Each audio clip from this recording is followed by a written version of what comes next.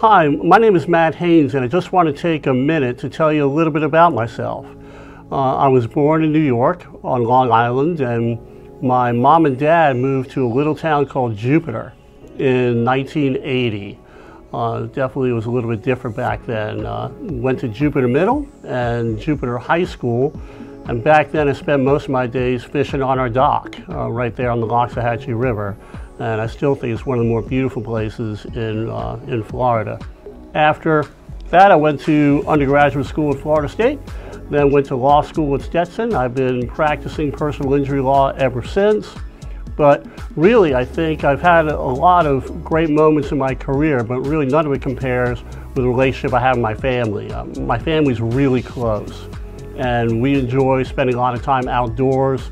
I'm a scuba diver and a spear fisherman. Used to play guitar also until I got injured, and that kind of makes me relate to a lot of my clients because I miss playing guitar, and it's kind of weird to have something taken away from you, really just by fate. But I still got my guitars at my house.